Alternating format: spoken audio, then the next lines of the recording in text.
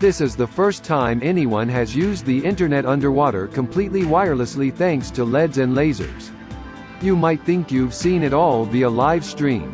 Whether it's historic astronaut launches, the strawberry moon, or new video game console reveals, it's easy to take our ability to see things unfold in real time over the internet for granted. And yet, there's one frontier we've yet to fully breach, the deep sea. Communication through water isn't quite as simple as through air and space. Now, a new study shows that a type of aquatic internet can send data through light beams to allow divers to instantly stream footage from under the sea to the surface. In order to help provide a solution, Shahada's team, from King Abdullah University of Science and Technology in Saudi Arabia, built an underwater wireless system that they've dubbed Aqua-fi.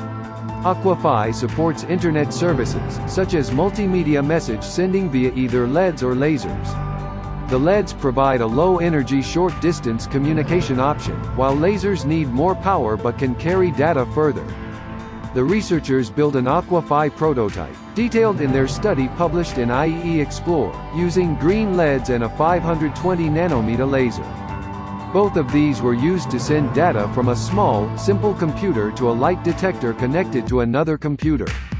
In the real world, Aqua-fi would use radio waves to send data from a diver's smartphone to a gateway device attached to their gear.